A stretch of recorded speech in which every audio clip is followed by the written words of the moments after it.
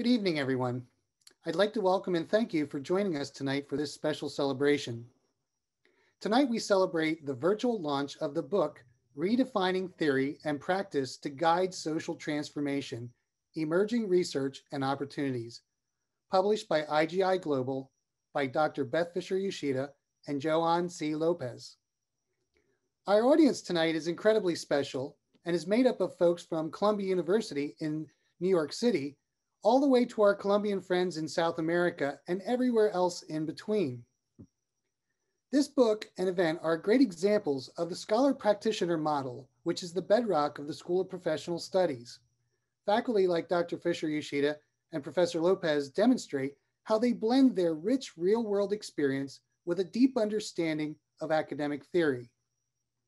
Their book is based off their research and work in Medellin, Colombia, but presents ideas that are practical and applicable to many other locations and conflict scenarios. This book is an example of the NECR program and SPS's relationship within Columbia University, specifically NECR's partnership with AC4, the Advanced Consortium on Conflict, Cooperation, and Complexity, which is a part of the Earth Institute here at Columbia University.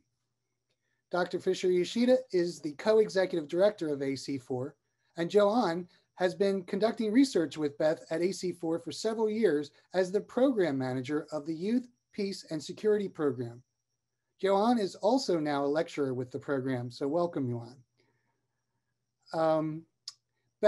Dr. Fisher-Yoshida is a professor of practice at the school and an integral part of our academic governance, besides being one of the best colleagues you could ever work with. So again, thank you for joining us tonight. And now let's begin the celebration of this great new book, Redefining Theory and Practice to Guide Social Transformation, Emerging Research and Opportunities. Thank you, Eric. Thank you so much. So yes, I'm Beth Fisher-Yoshida, and I'm going to dispense with the titles, but my main areas of focus are on working with youth leaders in communities, conflict in organizations, and women and negotiation. And Joan? Hi, everyone. Thank you, Eric, for such a warm introduction. So my focus of research is really on the aesthetics to the responses to violent conflicts, especially by youth leaders in Latin America. And with not too much of a preamble, we would like to share an introductory video of a collective with whom we work in Medellin that uses the art and popular education, the pedagogy school that was given birth by Paulo Freire in Brazil, which takes education as a tool that is always in function with the necessities of those who are being educated in such paradigm of education. And before we show the video, I also would like to give a special thanks to some people that collaborated in the writing of this book and that are not present in this presentation. So Julian Serna, who wrote with us a chapter on monitoring and evaluation. Wilmar Martinez, who also helped us and co-wrote with us a chapter on building relationships. And then to Catalina Koch, who was gracious to write an epilogue to the book, and Aldo Chivico, a friend, a colleague, who wrote the preamble to the book. And Andy. And Andy Goodman, also, who has been a key figure in all of this. So with that, we are going to watch this video, just very short, about EPA, this school that I just mentioned, whose leader, whose director is Chifo, a graffiti artist or a graffiti writer, as he likes to be called. And Angela also speaks here, who is a collaborator of EPA.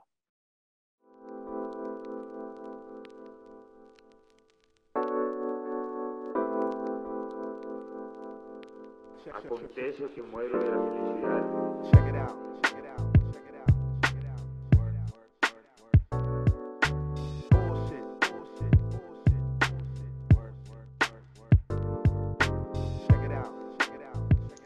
La Fundación EPA Resisto y Pinto es una escuela popular de artes que busca brindar procesos formativos, intercambio de conocimientos y metodologías artísticas con base en el graffiti, muralismo, ilustración y pintura, no solo desde su aprendizaje técnico, sino para fomentar el pensamiento crítico y reflexivo sobre la ciudad y sus acontecimientos.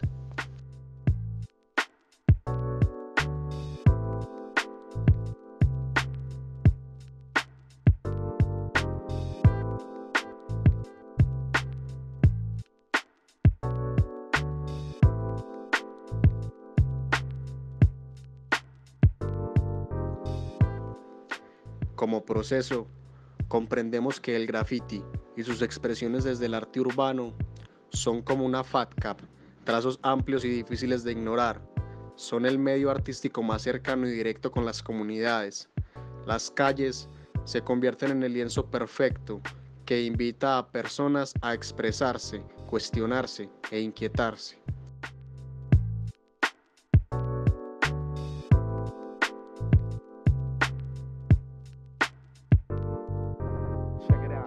Permiten que uno como adolescente o como joven se adentre más a la vida artística y a la vida creativa, y pienso que muchos de nosotros necesitamos lo mismo.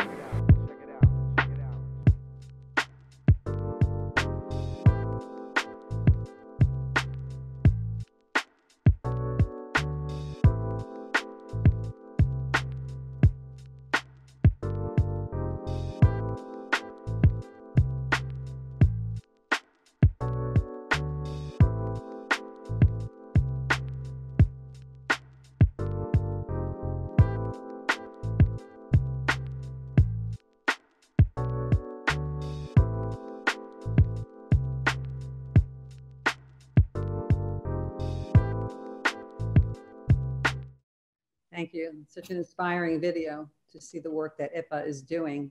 So we had an interest for many years in understanding the dynamics of urban violence. And we had also done work in Newark, New Jersey.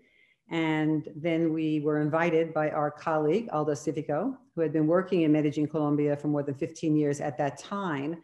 And over 6 years ago, Joan and I went, Joan is actually from Colombia to begin with, but we went to Medellin and started meeting with different youth and to understand the different processes that they use, because we wanted to understand what was going on inside of these communities that was transforming conflict, and what were the role that youth leaders were playing. Because traditionally, youth were associated with either being victims of violence or promoting violence, and we were noticing that there was something else going on. They weren't. They were creators of peace and conflict resolution. And so we wanted to work with them and understand how are the methods they're using reducing conflict in these areas. Apart from what Beth just mentioned, one of the reasons that we chose Medellin, it's because of its history, and also the history of the country.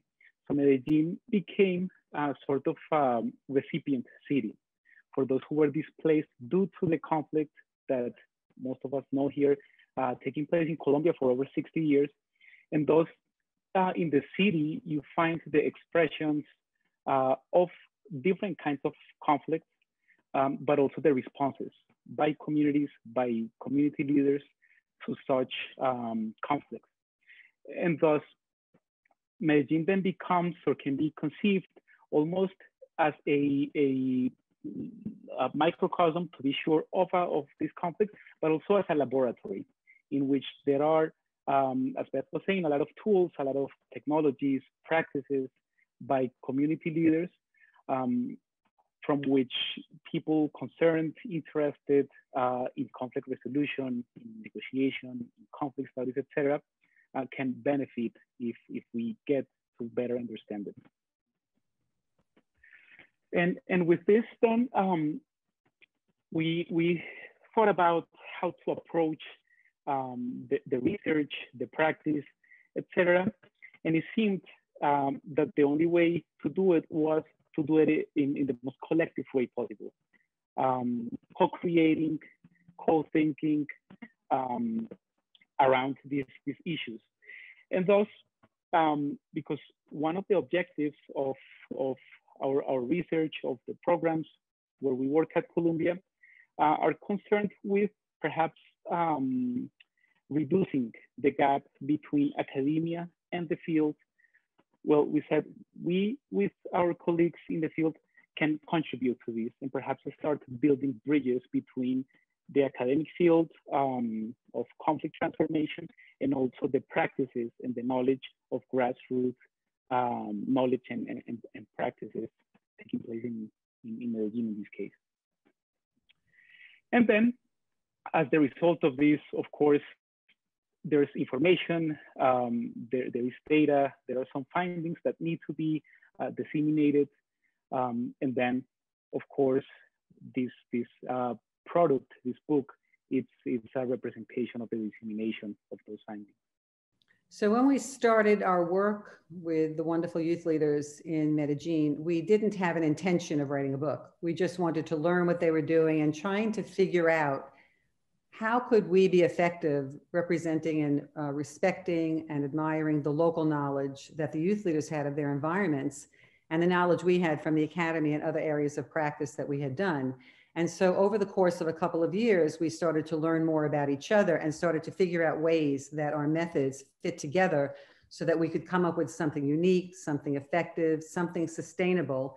And then we got to the idea of the book and documenting our process, because so many great things were already happening. One of the other advantages we had at being at Columbia University is that we were able to provide access and to sort of amplify the great work that the youth leaders were doing. And so the process of how we engaged in the book, we believe, is very reflective of the whole process of how we work with others. We did not want to write a book claiming their methods as ours because they're their methods, right? And some are ours. So we wanted to co-construct and co-write, co-create a book that really represents all the voices of the different people we've been working with.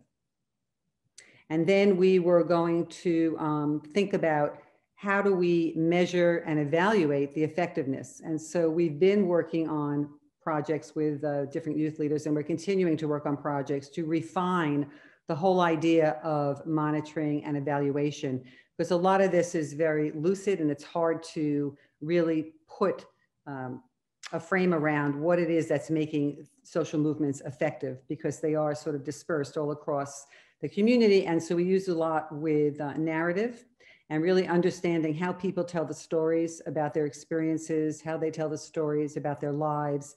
And a lot of these are very constructive stories. What we started to notice is they didn't focus on, oh, I'm a victim of violence, I've had such a difficult life. They talk about la resistencia, like the resistance and how they were able to overcome. And you'll see when we get to the next video that our colleague Augusto talks about the context and how important it is to understand the environment that you're in, the situation that you're in, and also historically. And not to get his age away, but he's been doing this kind of work for more than 30 years. And so we'd like to play the next video now where Augusto can tell us a little bit about how he sees historical context as being very important. Saludos amigos y amigas. Mi nombre es Rafael Augusto Restrepo Agudelo de la ciudad de Medellín y estoy muy feliz de hacer parte de esta publicación a la que me invitan la profesora Beth, Fisher-Yoshida y Joan Camilo Lopez. Esta publicación sobre las formas de resistencia organizada en Medellín, sobre los repertorios con los que la movilización social ha resistido no solo al fenómeno de la violencia, sino a condiciones de pobreza estructural y de destierro y de otras formas de discriminación, pero que desde ahí han surgido formas muy bellas y muy potentes de agruparse y de generar alternativas. Fui el responsable de escribir la introducción como una invitación a reconocer el contexto de la ciudad y de la problemática. Y frente a eso, bueno, son tres cositas. Uno, la violencia como el eje de esta narrativa, así no nos guste tanto, pero ha sido el eje de esta narrativa. Dos, al narcotráfico como fenómeno social que también ha tejido las relaciones en esta realidad. Y tercero, a las formas de resistencia, a esas expresiones desde lo comunitario, desde el tejido juvenil y cultural que han marcado, creo que una ruta muy clara para que podamos, observando bien estas expresiones, poder generar réplicas o otros proyectos de características similares en cualquier lugar. Muy contentos por esta juntanza, por este vínculo que se sigue estrechando entre la Universidad de Colombia con la Maestría de Resolución de Conflictos y los procesos de resistencia en Medellín. Creemos que esa alianza sigue fortaleciéndose. Este libro es un producto de esa relación y queremos presentarlo con mucho cariño porque sabemos que han sabido interpretar muy bien los aprendizajes y las lecciones aprendidas de nuestra experiencia en Medellín desde un contexto global, y eso es bueno. Espero les guste.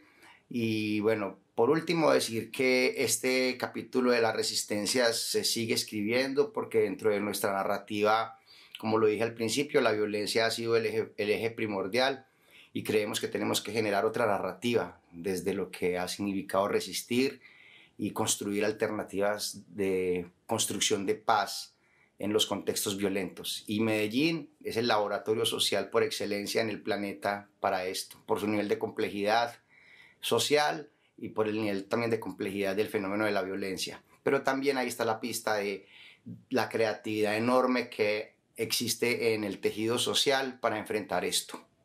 Espero les guste mucho y seguimos en contacto. Seguimos. So, as Augusto was saying, context is very important. And the city we can think of as a system. We can think of different neighborhoods in the city as subsystems of the city, which is also a subsystem of the whole country, and so on. And these contexts are very dynamic. So systems don't stay the same. They continue to change and evolve over the years. So when he was talking about also continuing to work and continuing to change the narrative, continue to change the transformation, is also because of this changing nature of what's happening in the communities, and that we need to understand that people bring their experiences with them to everything they do, whether it's conscious or not. And so capturing some of this information also informs how we intervene, right, with people.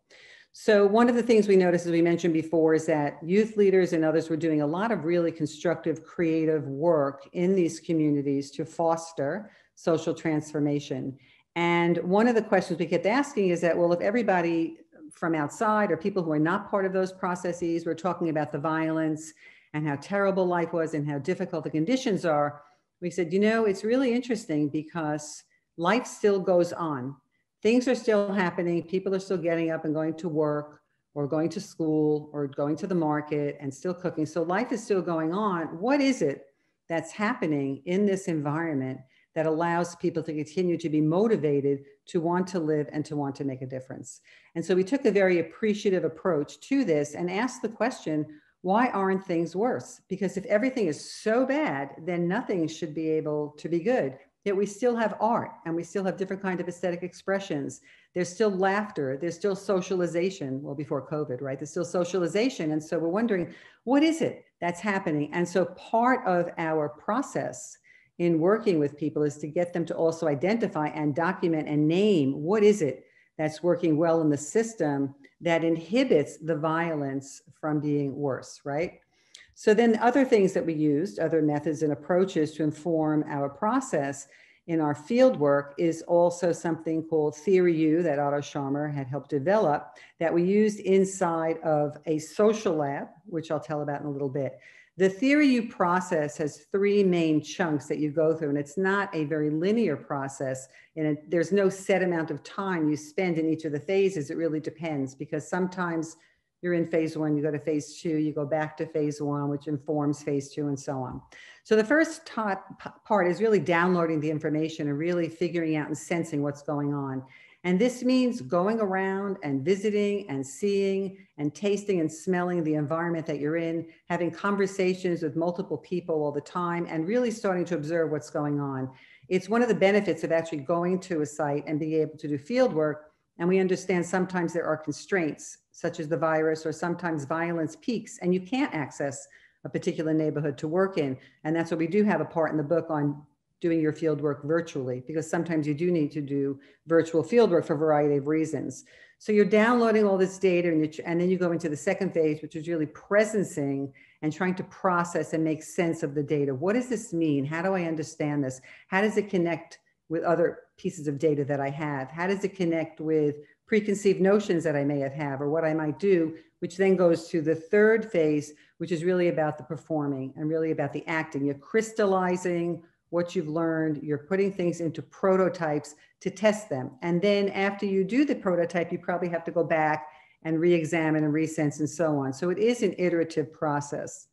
Another person's work who we admire very much is somebody named John Paul Lederach, and he has some wonderful information about things he's done in the field. And he talks about in The Moral Imagination, one of our favorite books of his, is about listening, and that it's not a passive activity. You don't just listen for words, but that you actually are very much engaged in the listening. It's a very action, relational way of listening. And a quote that he has is, "In the midst of that very human mess, listening is the art of connecting and finding the essence." So it's really about building the relationships, which we think is so critical to do, because how do we know how to connect with other people? How do we really listen from the heart and not just the mind, to really hear their stories and really hear why they're saying what they're saying and why they're telling us and why they're telling us the way they tell us and so on. So Joan?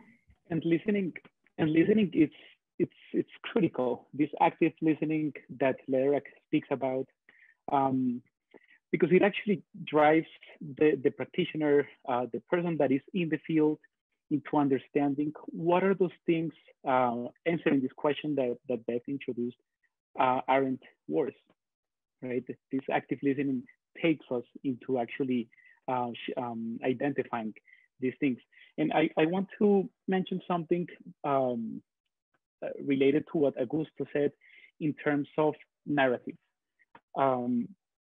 In the city of Medellin, there is the constant narrative of trying to tell the story of the city through the violence that the city has indeed, right? We do not want to negate that fact, experience.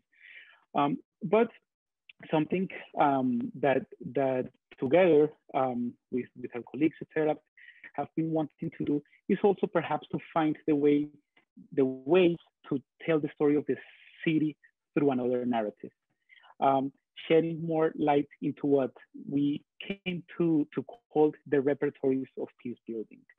And these have to do with artistic manifestations, artistic depictions of how is it that people respond to conflicts, like concrete practices, and also with leadership.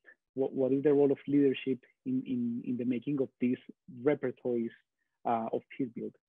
And some of the findings we have been able to evidence is the importance of networks, and not only networks of people, perhaps that currently are community leaders in the city, but these historical networks, the sharing of knowledge from practices taking place, let's say in the 80s, in the 90s, perhaps when narco-trafficking was another of the factors that were present in the city and fueling into the conflicts.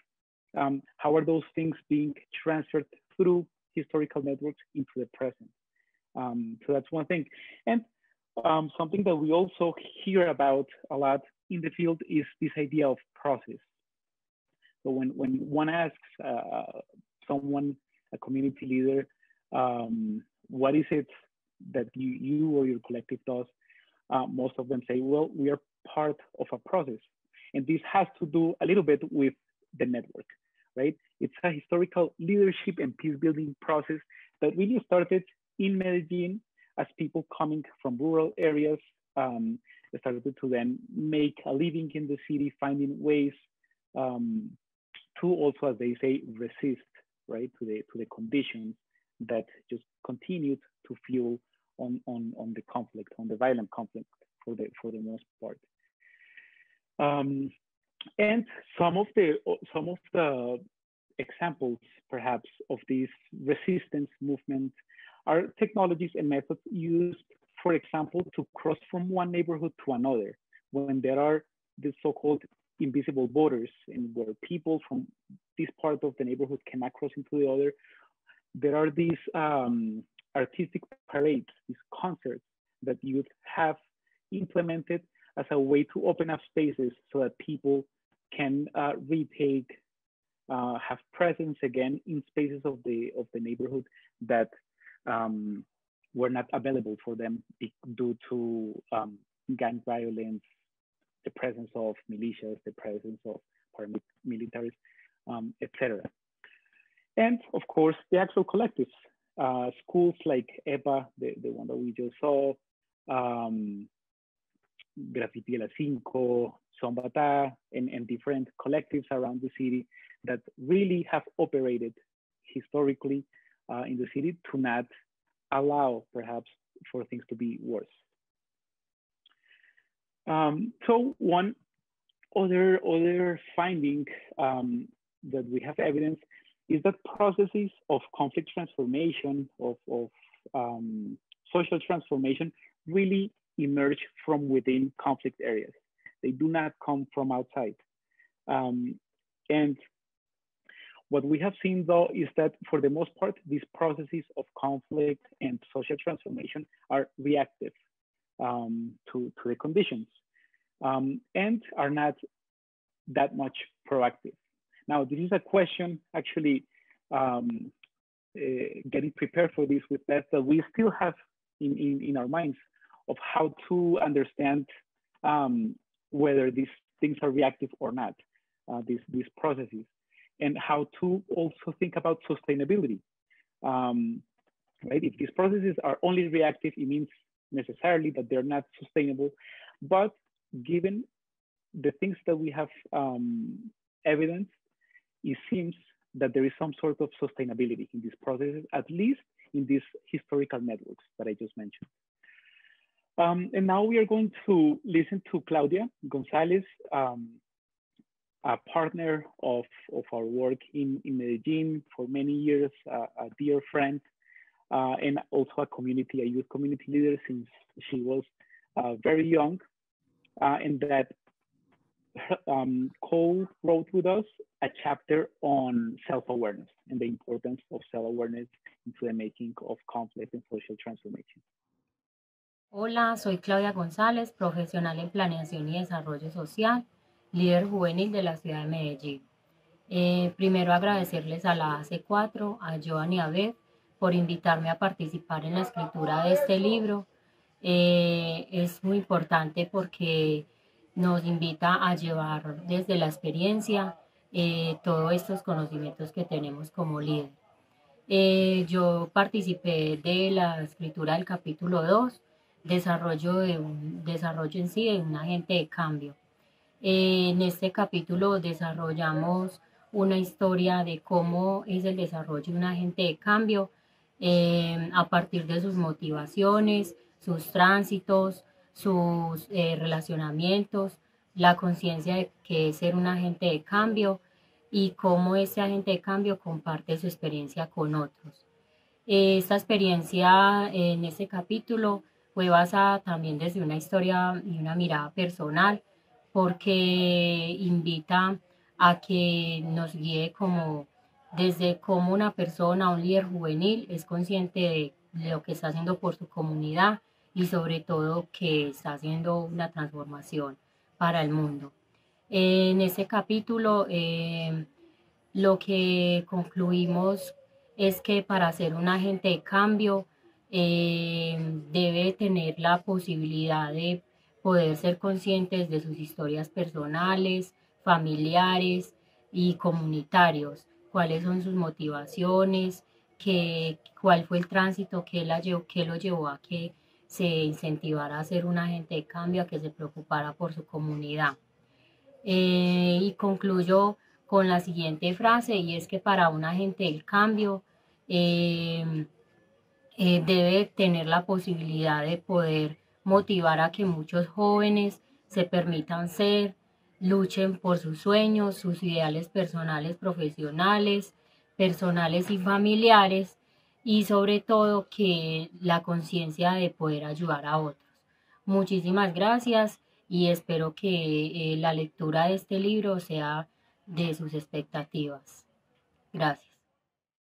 So yeah, as Claudia talks about herself as an instrument of change, and it's very important, we believe, that self-awareness and understanding who you are and what you bring to every situation you're in, what motivates you, what your values are, and so on, is very critical, because you bring yourself and then you have a connection and then you build relationship.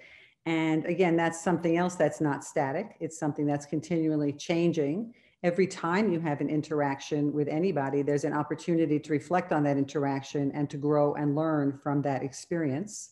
And so Claudia, from the first time we met her, several years ago till now, is remarkable how she's grown and changed and is so effective in her work. And when we talk about instrument of change or change agent or instrument of knowing how to make effective transformations in communities and so on, it's really about making yourself as best as you can be, because the best you are, you bring that to whatever you're doing. And so really thinking about how you engage with others, how you respond to others, how you really think about and are intentional about what you say and what you do and all of that, and how you maintain your integrity in the relationship that you have with people is critical. And so being an instrument of change, there's a lot of responsibility that comes with that. And we believe that it's something that you need to continue doing. And it's very much a part of what we do in the Youth, Peace, and Security Leadership Certificate program we have. It's very much what we do in the NECR Master's program. And ideally, we hope it's what everybody does in the work that they do, because it's life work. And it's also a reality, no? We are not isolated beings in the world. And thus, what we do has an effect, of course, in us personally, but also in our surrounding. The people that are surrounding us, the context that surrounds us, the environment, etc. And thus developing this awareness of our positionality in the world, then of course comes with a great responsibility, but it also empowers, right? Because then one starts to conceive oneself as having effect on the world, and as one's actions having an effect on the world. And then the question is how to assess, right, the quality of the interactions that we have with others, with the environment, etc. So when we get to know ourselves, we really should not make the assumption that we know others based on what we know about ourselves, right? We really need to make the effort and spend the time to really understand who else is involved directly and indirectly, because there are lots of forces at work and lots of indirect influences that influence the context, right? And this is something that you can just see in your everyday life about who is in my group and who is not in my group, and how do we make somebody other, or how do we bring somebody into relationship. And these are some of the things we talk about in the book, and each chapter has a different focus, which we'll talk about a little bit later. But the whole idea about just as much effort as you put into knowing yourself and honing your skills at being an instrument of change, I think you really need to put into understanding others, because they're also not static. They're dynamic systems in themselves. And so you need to constantly reassess, because as you grow and develop, your dynamic changes. And so then your impression or understanding perspective of the other changes too. So it's an iterative, constant process. And so one of the things we did talk about was not only to do an intervention, but also to sustain those changes. And in order to do that, and not only be reactive, you need to have some kind of structures and systems and process in place. Some of that comes through an organizational structure, some of it doesn't. And so it's not enough to only have passion about wanting to do something different. It's not enough to only have creativity to do something different, because those are very critical parts of what you need in the process. But you need to have a process that is sustainable, that you can continue on with, that others can also continue on with. So it's not totally dependent on you as one resource, but that you're building capacity as you go along. And so in the next video, our colleague Kelly will talk about creating organizations and process, because she's gone from sort of the soup to nuts all the way through a whole process. It really is good at helping create organizations that can carry transformation through a process. Hola, mi nombre es Kelly Juliana Valencia López. He estado en procesos sociales, comunitarios, culturales y juveniles alrededor de 18 años en la ciudad de Medellín. En este momento, la hace 4, Joan y Beth, me invitaron a ser coautora del libro que escribimos con ellos dos y junto con unos compañeros de acá de la ciudad. Tuve la oportunidad de escribir el capítulo sobre desarrollo y consolidación de organizaciones. En este hago una propuesta de ciclo de vida de las organizaciones donde propongo como tal, no con la idea de imponer, sino con la idea de que tengamos una base para poder darle un norte a las diferentes organizaciones. Para comenzar, entonces, tenemos la gestión inicial de las organizaciones. En esta es un asunto de una conversación, de una discusión, de un parche de amigos donde tenemos un sueño, una idea, un propósito. En este primero es muy importante entonces conceptualizar el término de amistad. Amistad es muy importante para las organizaciones ya que se vuelve la base de la solidaridad, de la empatía, del compañerismo, de descubrir las experiencias que otros hemos tenido para poder organizar toda nuestra propuesta y poder pasar al siguiente nivel, que es la consolidación de organizaciones. Digamos que esta consolidación es un asunto más de trabajo interno de la organización, qué es lo que se quiere hacer, el objetivo, la misión, la visión, toda la planeación estratégica. Se hace un trabajo interno tanto de las organizaciones como de las personas que estamos en ella. La idea es conocernos, conocer las experiencias, conocer cuáles son los intereses y qué es lo que buscamos cada uno de estos sujetos participantes. Una vez de que está consolidado todo el tema de la organización, pues la idea ya es salir afuera, salir a diferentes espacios de participación, escenarios artísticos, políticos, de discusión, un poco para evidenciar lo que se ha hecho internamente hacia el exterior y también recoger experiencias externas para retroalimentar lo interior. Ya acá pues la organización está aportando a diferentes procesos en un territorio y digamos que se vuelve un poco más visible y se debe llegar pues como al término si se quiere pasar a una consolidación, a una constitución legal. Esta constitución legal en el caso de Medellín se hace bajo la Cámara de Comercio. Ya acá hay unas responsabilidades tributarias y es un asunto más de que la organización puede contratar. Muchas llegan hasta ahí, se desprenden otras organizaciones, simplemente se decide terminar con la organización o se vuelve a comenzar el ciclo un poco para un trabajo interno de la organización. Como se los mencioné, pues la idea no es que sea un asunto de camisa de fuerza, sino que lo podamos moldear, organizar, proyectar para cada una de nuestras problemáticas, situaciones y posibilidades que tengamos con diferentes asuntos dentro de la organización. Le doy muchas gracias a Joan, a Beth, a la AC4 por hacerme partícipe en este proceso. Estuve pues como plasmando la experiencia con la que he contado y además aportando para que quedara sistematizado todo un proceso que lo hemos desarrollado con todo el amor. Muchas gracias a ustedes por comprar el libro, por leerlo, por aplicarlo y poderlo proyectar también con todos los cercanos. Espero que lo lean, lo disfruten y lo apliquen. Muchas gracias. Something pivotal in the making, in the sustainment, in the development of social organization has to do with relationships. And Kelly speaks about something central here, and it's friendship, but not friendship as we commonly understand it, but also as this relationship that creates things, given a shared experience, right? So a lot of the organizations, grassroots organizations, really start, of course, as Kelly say, around friendships that really share deep experiences.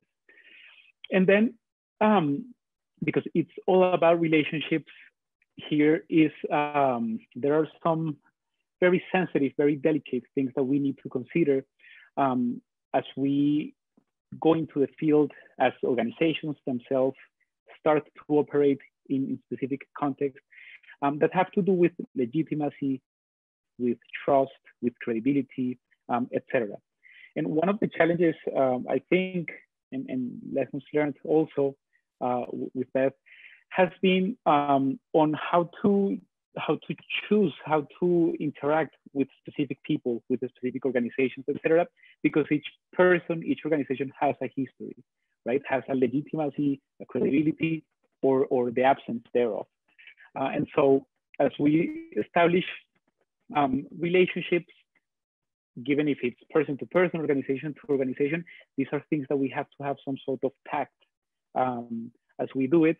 And thus, I mean, all of this is connected, thus the importance also of reading very well the context, right, before actually starting to implement initiatives, before engaging in let's say, legitimate relationships with people, with organizations. Right, because of course, each relationship sort of shows an image, projects an image of the quality of the elements that are part of that relationship. Yeah, I think. So building on that is who you show up with makes a difference, right? Is what Joan was saying. And you may think you're being discreet or careful and so on, but you don't always know the history. So you do have to develop relationships to understand the implications of who you're working with and what does it mean to be associated with people there, right, in different groups. And so fieldwork is a very messy process. It's not a very structured lab in terms of what you do in a very controlled context. It's not, it's very uncontrolled. And so there are different things that happen where certain kinds of behaviors or certain kinds of dynamics show up in the process that are really an example of what gets in the way in people's lives anyway towards transformation. Well, all of that shows up in the process. So because it's so messy and there are so many moving pieces all the time, you really need to have a structured process in there. So the tension there is how much flexibility and adaptability do you need while still maintaining the integrity of the process? And then how much of the process should you impose or get people to buy into without being rigid? So it's that flexibility, rigidity kind of balance that you try to strike. And as long as you have a process, as long as you know what it is that you're doing from the beginning towards the end, then you can have all that mess. Because if you get confused in the flow of things, you just go back and check, where am I in the process? And then you keep resuming from there. And so the whole concept of the book is really about the process. And so going from the beginning to the end is a suggestion of a flow, starting with self-awareness and other awareness and building knowing the context and building relationship and so on. And so if you follow the flow of the book, then you're really following what our process is in our work and engagement with the people that we've worked with. So processes have intentions, goals, aspirations, just as Kelly was saying. A group of friends gather and say, let's do this. So there are these intended sort of results that we want, right? Coming out of our project. But because we live in complex systems, and what we do in one place may have an effect on another area of the system being, in this case, a neighborhood or the whole city. We have to be very attentive on the consequences, on the effects that we want to have. There are some unintended consequences as a result of very well intended projects. And something that Kelly mentions here is sometimes the dissolution of organizations. And we have to consider the fact that some of these organizations are also friends organizations, or group of friends that came together to do this. And if the organization disappears, if it starts to have problems, that has an effect on the friendships, right? On the very friendships of the people that composed it. And these are some of the unintended consequences, perhaps, that we would like to avoid. One of them. Others are, as for example, in the case of the beautifying of places through urban art, right? To the making of a mural in a particular place, perhaps where there is presence of a particular gang. What perhaps it does beautify the place at the short term, opens up a space for people to move around the neighborhood, to inhabit this space again, but there is going to be a reaction by the gang members, for example. So all of these things have to be taken into consideration as we develop, implement, and monitor and evaluate our processes, right? There are things that can be avoided, perhaps. There are things that can't, but there are things that can be avoided, and there are ways to foresee this, especially using systems thinking approaches. And so now we are going to transition into the last experience, into the last voices outside of here, last video, which is a group of artists in Comuna 13 in Medellin. They are called Zombata, and they do pretty much pedagogy, but through concrete educational strategies, but also with the use as a tool of the arts, which become very important. They do hip hop on the one hand, but also traditional music from Colombia, from Afro-descendant, Afro-Colombian communities that have had an effect on the very identity of the members of the group itself, but also of those who share experiences similar to them living in Comuna 13. So their name again is Zombata. And let's watch here, it's mostly music and a little bit of images of Comuna 13.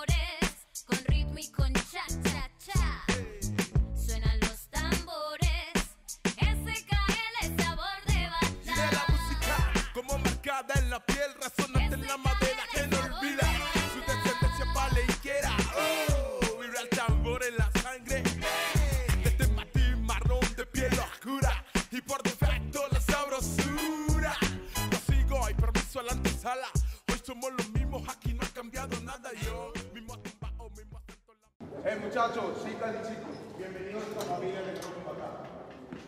Bienvenidos a este hogar que hemos construido, que llamo el Palenque. Aquí hay chicos de la Independencia número 2, chicos del Zombata arriba, nuevos conquistadores, de la Pedro J, de Calasanz, del Salado, de Eduardo Santos.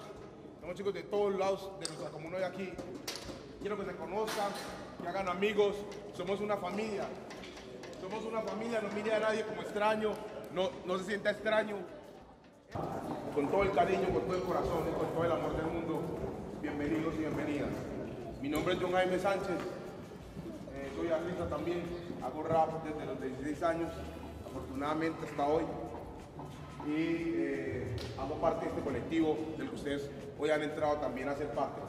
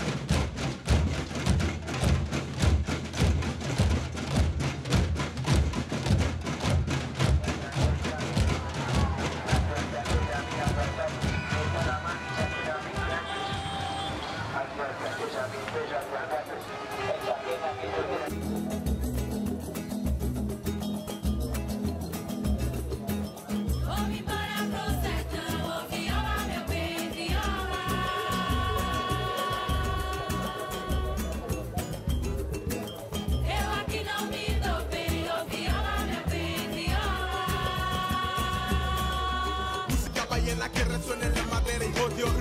Comunidades palenqueras empatadas, placatum, papá, sé lo que hay. Resistencia, cultura para cambiar la realidad. Prosigo el permiso a la antesala. Hoy somos los mismos, aquí no ha cambiado nada, Leo. Mismo tumbado, mismo acento en la misma forma de hablar. Una la bomba que estamos y poner el cuerpo a gozar. Esta es calentura en la ciudad.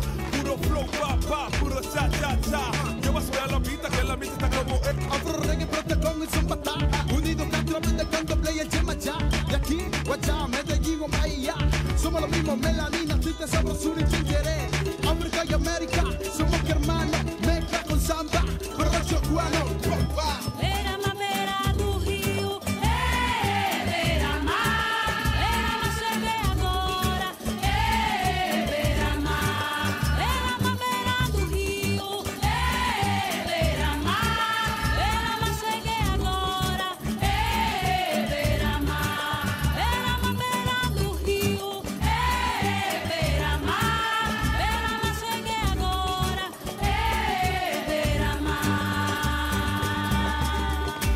Periférico también hay tambora, la junta me la montaban cualquier hora. Mire el tambor en la sangre, mire el tambor en la sangre. De este matiz marrón de piel oscura y por defecto la sabrosura. Estilo, colores, gerencia, sabores, sonidos, de cuerpo, hacer el momento, sentido y tu intacto. Recordar, mirar, actuar y pensar de aquello de tu vida, el sueño, lo tuyo, que no quedan en la historia. La paz en tu memoria, que lo olvide atrás. Mi ilusión, nunca ya Salvador vai Brasil. Pátria amada, idolatrada, mãe gentil. Sou hip hop, represento a tribo de Carlinhos. Nação de Angola, viva madre, que me pariu. Algum ah, pra quem é de algum outro sabe. É mais fácil a todo mundo olhar. Pra cá com tambor batar, com a força do orixá. Hola, Zumbata, te queremos mucho. Hola, Zumbata, yo le quiero mandar un mensaje para todos. Los amo.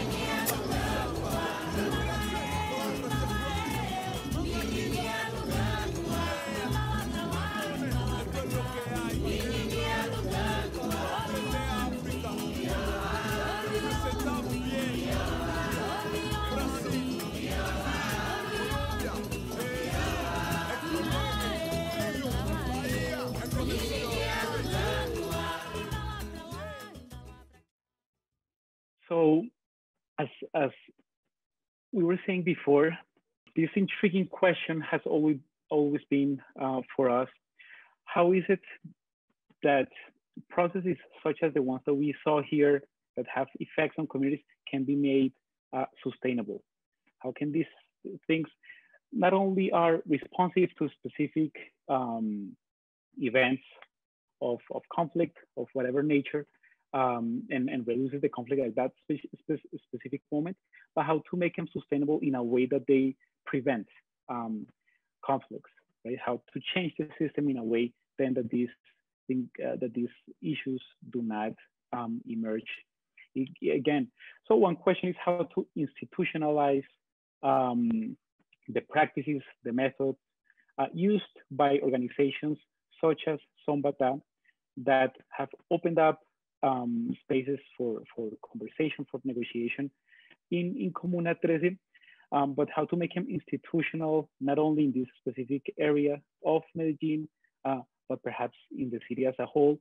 And out of those lessons, in the process of making this institutionalized, how can those lessons also be applicable, perhaps, or shed some ideas into contexts that have similar characteristics that are perhaps not only in Medellin.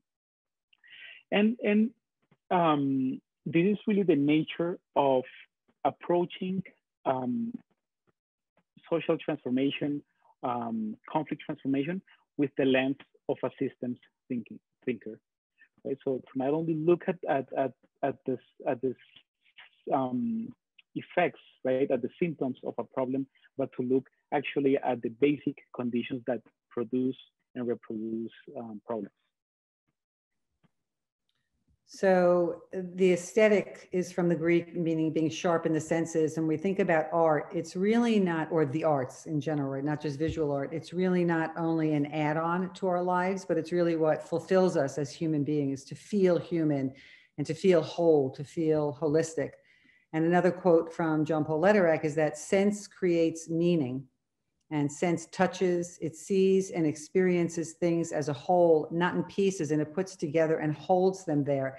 And so it's the aesthetic experience that they're having in their communities. And, you know, when you see these videos, you think like, how can you not love this work and doing this work and connecting with the people that we're connecting with? And if you think about the youth that we just saw in that last video with Sombata, it's giving them a sense of purpose, a sense of discipline.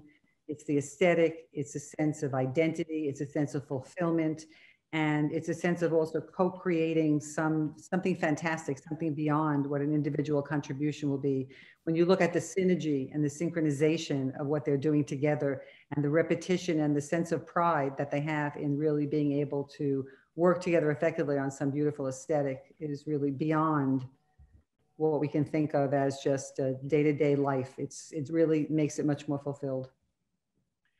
And then the question is, what is the social function of the art and of aesthetics, right? As Beth was saying, art is not perhaps only for the sake of beauty, or the sake for the beautiful, but there's a social function into it.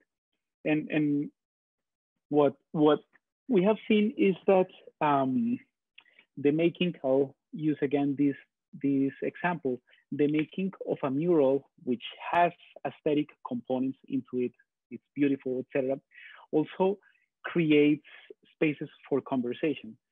So as many of us know, Colombia went through a peace process recently, and towards the end of the process, there was a plebiscite. So the government, the two parts asked the Colombian people whether they wanted peace to be negotiated between FARC and the government or not. The plebiscite was lost. People voted no. I mean, it was divided, but at the end, people more voted towards a no. And one graffiti artist in Comuna 13, actually, very enraged by the results, came out and did a graffiti in the middle of the neighborhood saying, people do not want peace here. It's a literal translation of what he wrote. And then he told us that days after, some community members came out and said, this is not true. It is not true that we do not want peace. In fact, we do want peace, but we would like to be more included into decision making. We want a process that is different from the one perhaps that was implemented, etc. And thus, out of those conversations, a new graffiti came out, in which the graffiti artist, having talked to a lot of community members, simply said, well, in fact, it isn't that people do not want peace, it is that people want to participate, right? And thus, the social function, right, of this aesthetic piece of art then becomes more of opening spaces for negotiation, which means also that when there's negotiation, there are spaces for unifying people, for coming up with plural perspectives on a particular issue, in this case, peace, for example, right? So then art creates social spaces for negotiation, for conversation, for creation as well, simply to hang out as well, right? And this is a powerful social phenomena beyond, as Beth was saying, the aesthetic. There is also a historical archival process into the making of a song, right? A painting, a graffiti, right? There is a historical because it tells a story about a particular time, the perspectives around that time, etc. So it's also like a historical reckoning, as it were. And it gives voice to some sectors. In the case of urban art, especially, it gives voice to certain sectors of the population that have been ignored into the most explicit ways of making a city, into the government, for example. Right, so this is also this utilitarian function of the arts that goes beyond the aesthetic.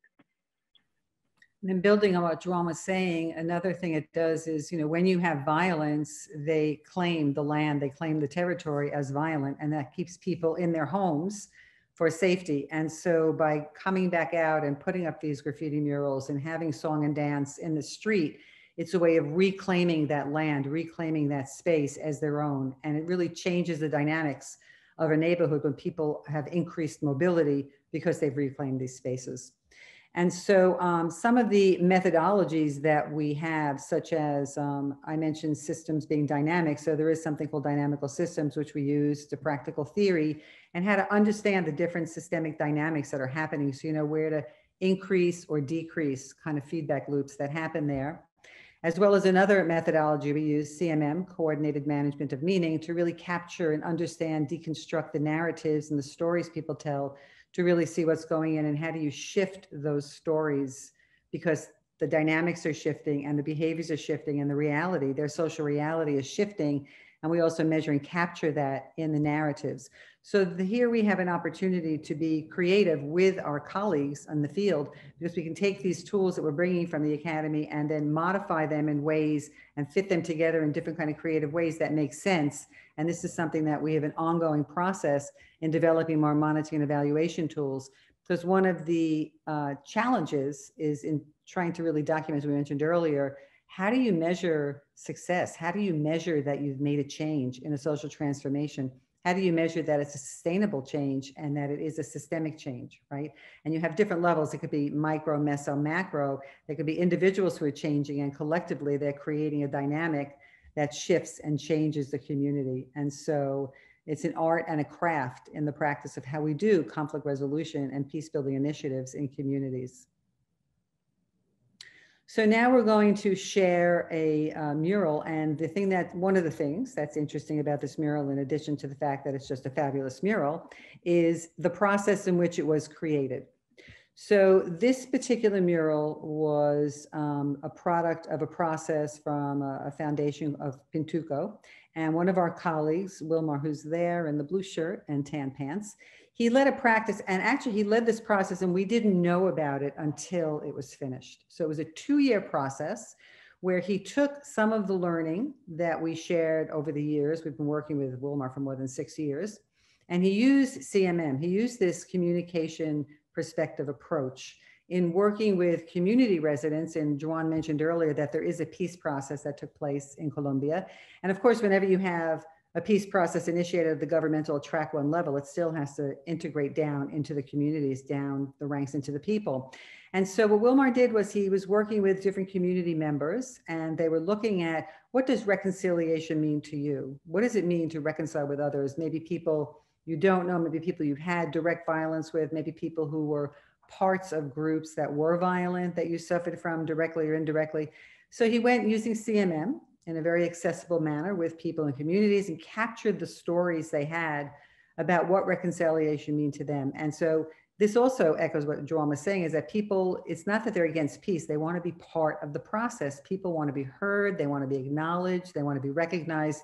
And so Wilmar captured those stories with the community members, and then he invited in a group of graffiti artists, and the graffiti artists worked with those stories and the community members and with Wilmar, and they created this phenomenal, tremendous, and we made sure we were in there just to show the size of this mural. And this is a 2-year process, gathering the stories, connecting the graffiti artists with the community members and their stories, and they came up with this beautiful visual depiction of what reconciliation means to this people. And it's in the front of the Museum of Memory in Medellin. And following up on what you, Beth, were saying, is that there is a craft into the making of these graffiti, in the sense that, of course, the graffitis have their own craft, their own art. The people that were involved into the making of the concept of this have their own craft, their own art, their own understandings, and then they applied some of the modules of CMM, of the Coordinated Management of Meaning, in order to put all of this together. Right? So there is also, as you were saying, Beth, before, these different iterations of the same thing, because CMM, Wilmar has used it in other contexts, etc. But he sort of moved it around to meet the necessities of this particular project, right? And then this allows us to speak of making, of engaging ourselves in conflict and social transformation, also as a craft, right? Not only as this, let's say, practice or conventional practice. And on my part, lastly, I want to say that this is part of the language of the city, right? We live in linguistic worlds, and thus the messages that we produce in our projects have to also be connected to the aspirations that we have of that project, right? So something to always keep into consideration is the message, the language that is used in the process of making projects for social transformation, and that are very well connected with what we want. Yeah, so it's a beautiful presentation, and sorry, it makes people feel whole and they feel acknowledged because their story is being told in such a great way. And the tools are adaptive, and they're only useful if they're relevant, right? They're only useful if they really do foster and help people make sense of their world, make sense of their story, and lead towards the transformation that they want. So we're opening it up now to Q&A. There's a Q&A box. Please send your questions in, and we're really happy to engage with you. We wish we could all be in the same room engaging, but this will have to do for now. We do have one question or a comment. Somebody was saying before, when they heard me talking about the presencing, the theory U part, right? And the crystallizing and prototyping and so on. And that the person is really just saying, yeah, I agree. It is an important process in using theory U. And one of the things is about theory U too, is it's not only your own witnessing of the city or your own witnessing of neighborhoods, but it's witnessing the neighborhoods in collaboration with other people. So it's in conversation with other people. And even if you think you're familiar with some areas of your own city, of the world, you know, by having, by looking at it with other people, then you get a different perspective on your own environment too. And so that's very enriching, because even though you've had a certain experience, you don't know what that other person's experience is, right? And so when you leave your neighborhood and come back to it, you can see it differently. It's the same thing as seeing it in collaboration with other people. So as we're waiting for more comments or questions to come in, I just want to mention also that because we wrote the book as a representation of the process we work with other people on, we're also in the process of translating the book into Spanish, so it will be available in Spanish at some point in time. And we're also going to be developing workshops, and so that other people, other community and youth leaders can also participate in workshops to learn more about the methodology. Of course, what we're saying here is just the surface part, and even what we have in the book is rich, and you can probably adapt it and use it on your own. And there's also another layer of understanding and efficacy from participating in the workshops. So Joan, did you want to add something there? I want to add something, especially on the theory U part and on the process through the theory U, building up on what you said. And it seems like a lot of the conflicts are precisely on disagreements on things. And thus it's so important to in the group of people that are going through the theory U process. Let's say if we are doing a social laboratory, a social lab, it is important to have a diversity in the group, so that we look at the same social phenomena, the same issue from very distinct perspectives, also to try to comprehend what is it that the other is disagreeing on, and then trying to come up with sort of a shared understanding of the issue. So the richness, perhaps, of this is the production of a multi or pluri-perspective approach into any specific issue. So I wanted to add also that if anybody wants to write a comment or question in Spanish, we can also take that, Joan. Sí, si alguien quiere preguntar algo en español, por favor, adelante. Okay, we have a comment here. Great presentation, looking forward to reading the book. Unintended consequences were mentioned. So I wonder what kind of unexpected situations you encountered and how you overcame them during your fieldwork. Sometimes, you know, I'll just say what comes to mind right now. And hi, Brian. Sometimes you don't always know what an effect of something is going to be. So maybe we engage with somebody, like we talked about before, who has a reputation we're not aware of. And so sometimes good things can come of that, sometimes bad things can come of that. And other things around unintended consequences is sometimes you think something's going to work well, but you're not taking other things into consideration. So for example, if there's a certain group you're working with, then the unintended consequences could be that if other people are not included in that group, they feel left out.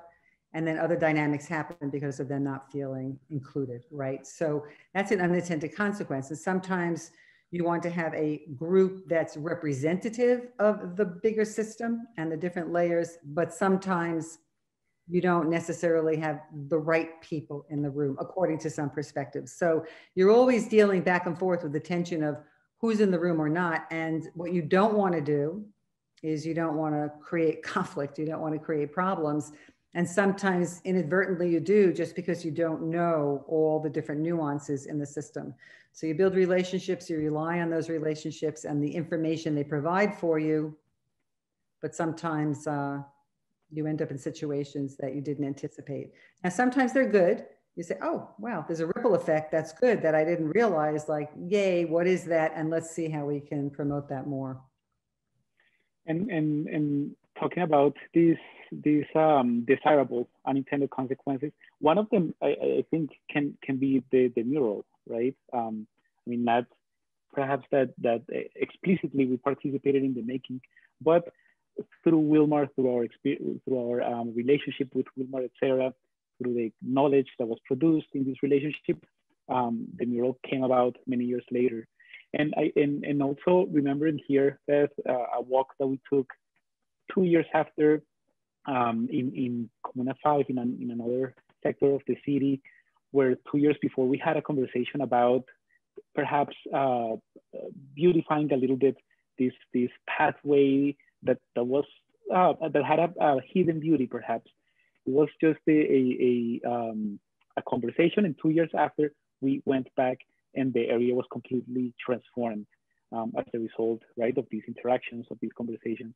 So there are indeed also desirable or positive unintended consequences. Which is where you can't really measure things by time, because what is the concept of time, right? You plant a seed, but you don't always know when the seed's going to grow, and you don't know what's going to take hold in a conversation. And so that, I remember that example. That was a beautiful example because it's unbelievable how they transformed this space into a beautiful public space. So go ahead. So, any plans on incorporating the book into in public schools, K-12 settings in a near or far-fetched future in the US or in Colombia? Well, not explicitly, I think. I mean, in fact, the book is just coming out. We are, as Beth mentioned, developing workshops around it, etc. But thinking about the public, I think it's not very clear yet, but it might be a good idea. I don't know what you think about that, Beth. Well, you know, we did some workshops with high school students that incorporated some of the methods that we're using in the book, right? And Joan's were great with that. And so we had some really interesting results that the concepts were grasped so quickly. It was really refreshing. So, you know, I think as an educator, one of the challenges is how do you make information accessible to whoever the audience is? And so that could be an interesting project that we do in conjunction with other people. So if you, Maria, or somebody else wants to engage with us in making this adaptable to grades K through 12, happy to do that and take part in that conversation. And Sophia here asks, oh, this moved, hold on. Oh, sorry, it's up on top. How did you engage with your positionality during these processes? This has to do, I think, in part with the discussion on building relationships, on the discussion on legitimacy, on the history of us as individuals, of the organization that we are representing, etc. I think if I understand the question correctly, and there are mixed experiences about this. Of course, I personally am from Colombia, and this perhaps eases the transition into building relationships in specific settings.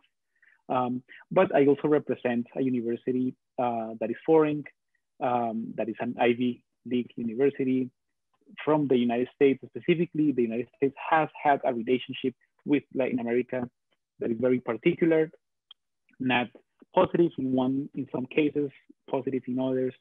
And these things become then challenges that are only resolved in honest conversations, in engaging with time.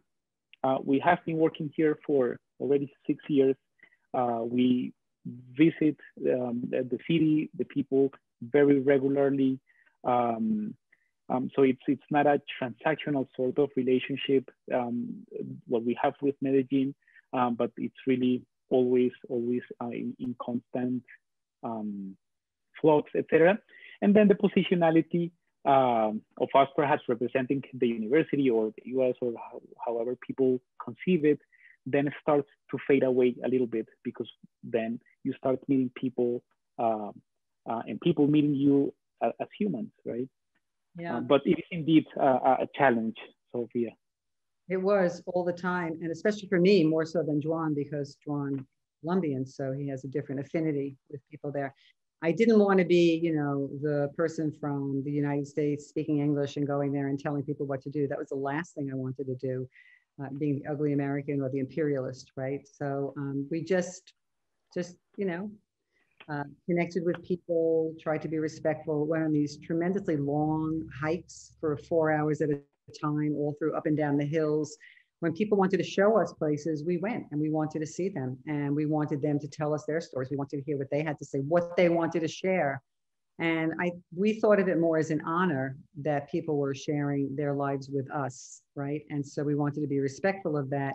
And then I have to say, you know, going out and doing salsa dancing and drinking guaro is not a bad thing to do to connect with people either. So you need to be culturally sensitive and connect with people in a way that makes sense. And because we took guidance from our friends there that we developed, you know, when our friends advised certain things, we paid attention and we listened and we respected and really valued their contributions. And so we tried to be respectful all the way through the whole process. And hopefully it is. I'm sure I've probably offended somebody at some point in time, but, you know, not intentionally. Joan, I see there's questions in Spanish. Question in Spanish, yeah. So César pregunta, ¿cómo han cambiado? Perdón, había otra. ¿Cuál ha sido la posición de las autoridades de Medellín al trabajo que están desarrollando? So the question here for the English audience is, what has been the response or the position of the governmental authorities of Medellín in our work? I'll answer it in Spanish and then... Pues, o sea, yo creo que siempre ha sido muy bienvenida el trabajo que hemos desarrollado en la ciudad desde el inicio. Esto tiene que ver mucho con la persona, digamos, que nos abrió las puertas a la ciudad, que es Aldo Chico. Entonces, desde el comienzo siempre hubo una apertura, una disposición muy amplia al trabajo que estábamos haciendo. Yo creo que iniciamos con el gobierno de Aníbal Gaviria, después con Federico Gutiérrez, y ahorita con esta nueva administración sí no ha habido ningún tipo de relación en realidad, pero anteriormente sí hubo una apertura total. Yeah, so I want to add that that's tricky, right? That's a tricky relationship because government, the state has a certain kind of a reputation, different kind of people, so we have to be mindful about how we engage, but in working with the Secretary of Culture, Secretary of Youth over the years, and it's changed, different people have been in those roles. We've had very warm reception, and we have worked with them, and there's something called a participatory budget process that happens in Medellin as well, and so some of the people that we work with have also done projects that have been sponsored financially by the local government, and so we work with them on that. But wherever the state can play a role and be constructive in engaging citizens in where they can feel heard and be acknowledged and do good things, then we're on board with that. Can you please speak on if and how maintaining trust is a part of your process? If you don't have trust, then people are not going to be open to you and things are not going to work. There's going to be a surface politeness perhaps, or ignoring you completely. But if they engage, it might be surface, but you're not getting to a deep connection and a deep transformation. So one of the things I think that's helped us build trust is, you mentioned Aldo, and I did too before, is Aldo Civico. Who you are associated with makes a difference, because Aldo has been there and developed a wonderful reputation with lots of different people. Then because we had an initial introduction through Aldo, that also opened the door and people had a level of trust with us because of that introduction. And then the other part is that we keep coming back, we keep returning. And if we say something, we deliver. If we say we're going to do something, we do something. We've worked with people. They've come to New York. They've gone to Barcelona with us at a conference, and we continue to go back. And once this pandemic moves on or allows us to travel, then we'll go back again and continue the work. And we've been engaging remotely in the time. So you have to constantly pay attention. And if you build good relationships, then you can do that. You can maintain the trust. Yeah, I mean, just to reiterate what you said, Beth, this constant coming back, delivering, honoring opinion, honoring other ways of looking at things, etc., are part of making and also keeping the trust between partners. Cesar. So we have to just do one or two more and then wrap up. Okay. So let's do the one in Spanish and then the anonymous. ¿Cómo han cambiado con esta metodología de trabajo, por ejemplo, la situación de seguridad de los jóvenes de las comunas? So how have we changed through the use of these methodologies, through working with these methodologies, the security experience or situation of the youth of some of the comunas? Yo creo que en realidad nosotros no hemos cambiado nada. O sea,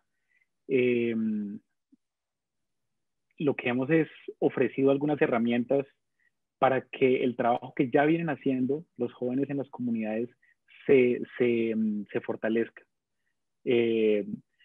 No de un modo, digamos, impositivo, sino solamente con la idea de que se recreen estos métodos y que sean adaptados a las características, a las características particulares del barrio, y ya los jóvenes las han usado, digamos, a su forma, pero nosotros no hemos cambiado nada alrededor de esto.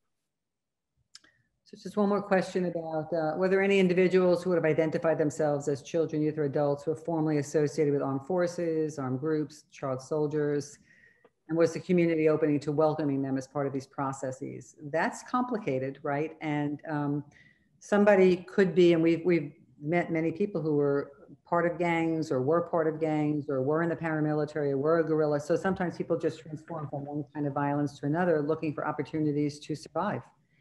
And that's very well known, but that is one of the challenges that's happening right now in Colombia, is about the reconciliation and reintegration of former armed combatants into society.